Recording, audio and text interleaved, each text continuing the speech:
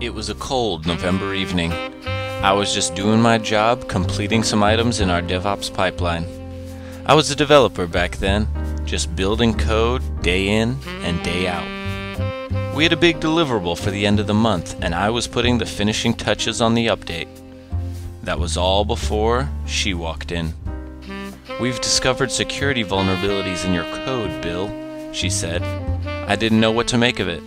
I went through our repos looking all over for the security risks she'd mentioned, but I couldn't make heads or tails of it.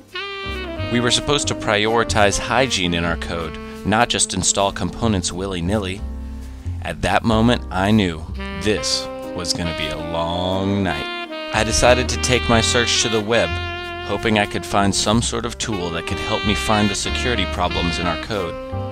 I was just beginning to think I'd hit a dead end, when finally, I saw it. I perchance happened upon a mysterious company called Sonatype. They had something called the Nexus platform, which seemed to suggest it could help me find my mysterious vulnerable components. I read how they reduced developer remediation and rework time by 75%. I read how with this automated policy-driven tool, developers are given the power to detect and remediate policy violations right at their fingertips. Then, I saw something that shocked me. It was Integrated Developer Tools, a Chrome extension which notifies you if you visit the download page for a risky component, a repository manager which can manage repositories and block bad components from coming into your software project, and I saw source control management integrations which prevents risky components from entering a build and moving down the software pipeline. I saw IDE plugins which evaluate and visualize all components and their security status in your project as you develop. The IDE plugin also contained information regarding the version history and remediation path. The Sonatype plugin also contains some functionality to automatically update a component version to fix policy violations. This could even work with indirect transitive dependencies by using their transitive solver. I tested out some of their processes, taking a local project and evaluating it for security and license compliance.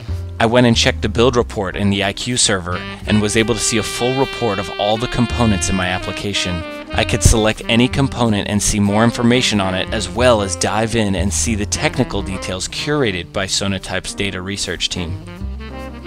I could even go in and tailor their out-of-the-box policies to fit my organization, as well as set actions for each policy in each stage of development.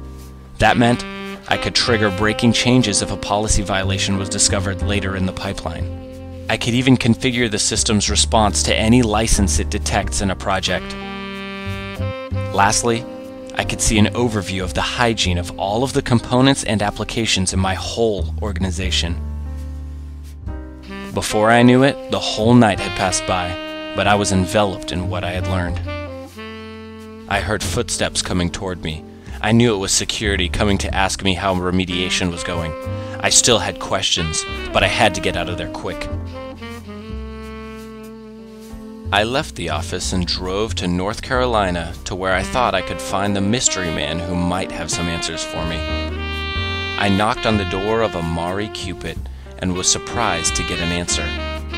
I asked the mystery man about how Nexus IQ easily integrates with my development environments and tools.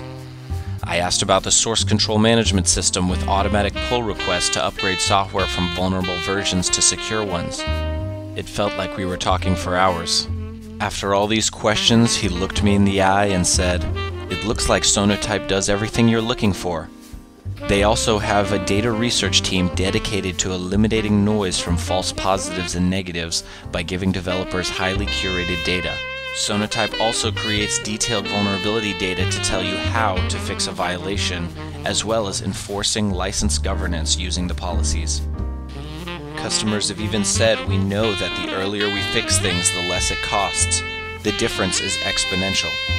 We can fix one line of code early versus hundreds of lines of code when found later in the cycle."